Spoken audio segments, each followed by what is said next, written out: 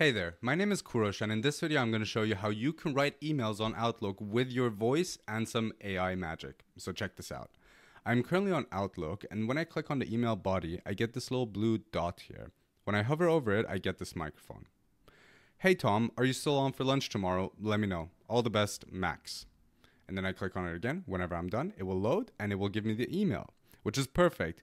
The best thing about this though is that it already handles the punctuation, so I don't have to speak it out. So for example, hey Tom, comma, still on for lunch tomorrow, question mark, period, comma, period.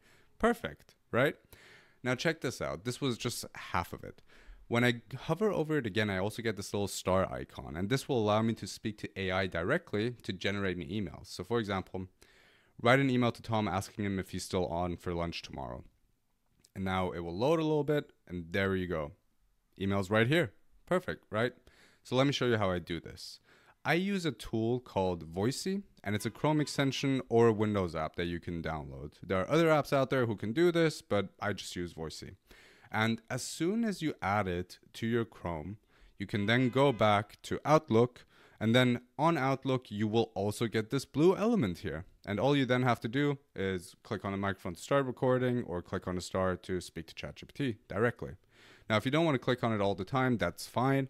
You can also use the Control plus space keyboard shortcut or any other keyboard shortcut that you set yourself. So in my example, I'm now holding down Control plus space. And then when I lift my fingers, it will just give me the transcript right here perfectly.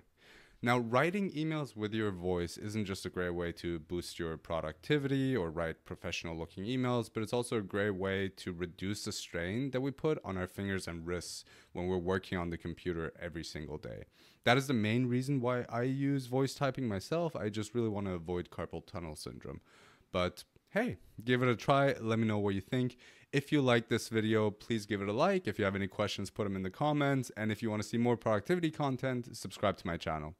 Thank you so much.